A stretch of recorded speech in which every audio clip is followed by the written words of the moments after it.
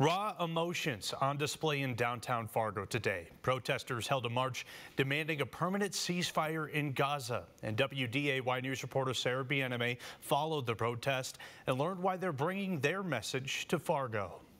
Community members in the FM area are starting here on the north side of Island Park to march downtown in solidarity with Palestine. They call it March for Palestine.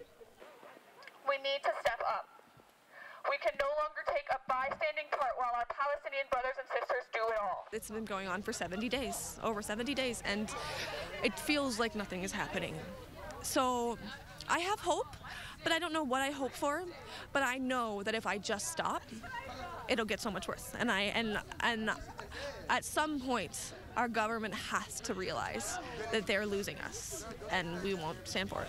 Sabria helped gather about 50 people to wave flags, signs, and keffiyehs in support of Palestinians. Kneels on the floor and has to uncover himself. Alongside that, local students and worried members of the community shared their personal concerns with the conflict. What does my dad have to do? I am here to tell people about my story and my family, which I have lost, and I'm gonna carry this grief all my life until I die. So at least I should be doing some change in this world for them. Marwa's family members died during the war in Israel. I lost my parents, two of my sisters, and two of my nephews. Her and the other protesters joined this movement to demand the U.S. government to call on a permanent ceasefire in Gaza and stop all aid. The reality is it's mass killing of civilians, and it is unacceptable, and we do not stand for it. And if they have nothing, we have to fight for them. They don't have resources, they don't have government, they don't have water, they don't have food.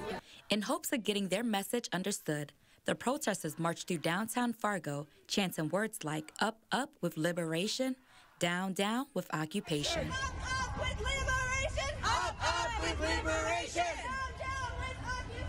Down, down with occupation! Their voices are what gets stuff done.